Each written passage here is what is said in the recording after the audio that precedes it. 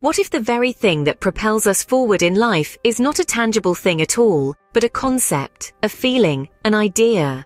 What if that force is hope?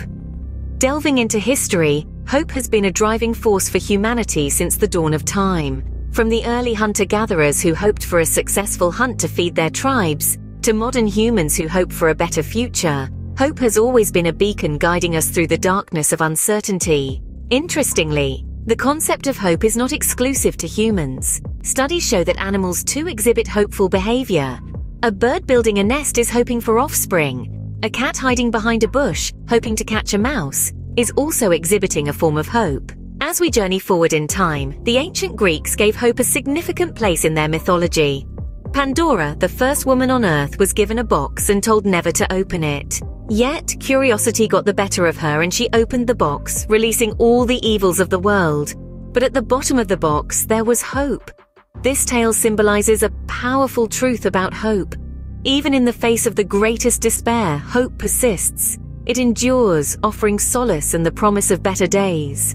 But hope isn't just a philosophical concept. It has tangible scientific implications. Psychology tells us that hope can significantly affect our mental and physical well-being.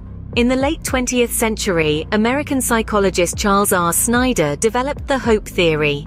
He proposed that hope consists of pathways and agency. Pathways are the routes we create to reach our goals, and agency is our motivation to use these routes. Essentially, hope is not just a passive wish, but an active pursuit of goals. Moreover, neuroscience has discovered that hope activates the same brain regions as goals and motivation. It stimulates the production of endorphins and enkephalins, chemicals that make us feel happy and reduce pain. Medical science also recognizes the power of hope. Patients with a positive outlook, who have hope, often have better outcomes than those who don't. It's not magic, but the result of a complex interplay between our brain, body, and perception of the world.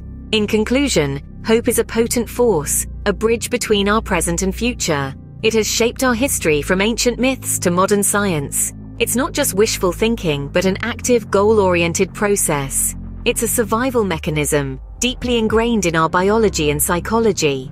So the next time you find yourself hoping for something, remember, you're not just indulging in a flight of fancy. You're engaging in a process that is deeply human, scientifically valid, and has been a driving force for our species since the dawn of time.